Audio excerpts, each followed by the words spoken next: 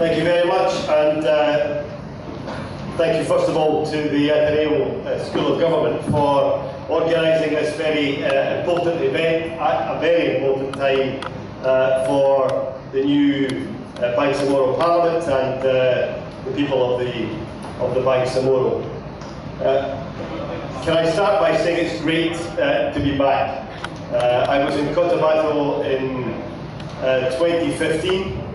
At that time, the implementation of the Comprehensive Peace Agreement was going very slowly indeed.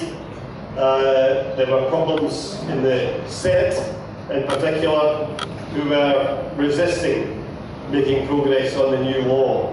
And at that time, I and others from outside of the Philippines, outside of Mindanao, outside of the Banks of Moro area, were trying to show our strong support for the progress that had to be made and for the agreement that had been reached.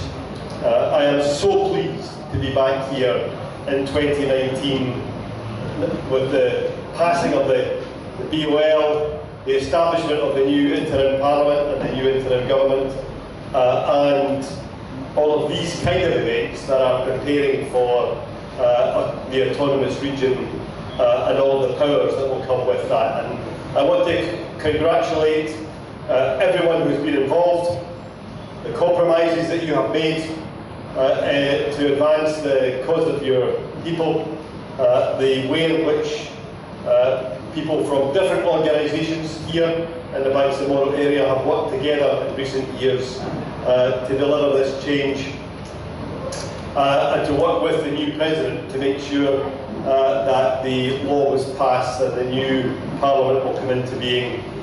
And in particular, I want to congratulate you for the result of the plebiscite, the turnout in the plebiscite. We thought we did well in Scotland.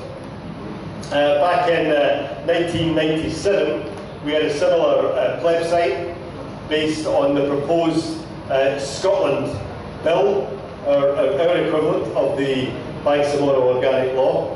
And in that plebiscite, I think we had a turnout of about 75%, and about 70% of the people of Scotland voted yes to go ahead with the new Parliament. We thought we had done well, but your turnout exceeded our turnout, and your result was, of course, not only successful where that was expected, but in some other areas like here in Cotabato, where people voted for change. So a huge congratulations to everybody who's been involved, and I wish you all the very best in what will be, I'm sure, really difficult and challenging times ahead, but exciting and positive times ahead for the people of the Banks of Moro.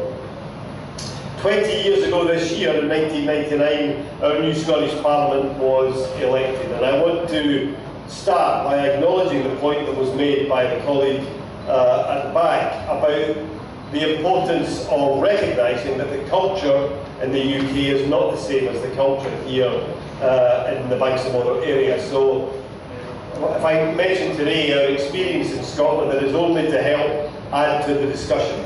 You have to devise your own way forward. Nobody else can do it for you, not even Malaysia. Nobody else can do it for you. You have to decide your own priorities, your own challenges, deal with your own difficulties. There will be good days and there will be bad days. But what is important is they will be your days, and you alone will make the decisions. And we learned that very quickly in Scotland after 1999. And over those 20 years, since 1999 and the creation of our new Parliament, as you can see from the display earlier from Michael, there have been many changes in the way that people have voted. But the thing that has been consistent is that the lives of people in Scotland have been improved. We too had a feudal system of land ownership in 1999, incredibly. In a modern, democratic, economically prosperous country like Scotland, we still had in 1999 a system of feudal land ownership. I grew up on a sheep farm. Father was a shepherd. where the landlord who owned the estate that the farm was on controlled the actions of those who lived on the estate, and I remember that only too well. Since 1999 we have abolished that system of feudal land ownership and replaced it with options for local people to have community ownership and real control of their land and their own destiny, and that's one of the biggest decisions that our Parliament has been able to make. But we have also seen changes and improvements in our education system, changes in our health services that have led to better health for our people in Scotland. We were able to improve the justice laws that serve our people and the way in which they are implemented.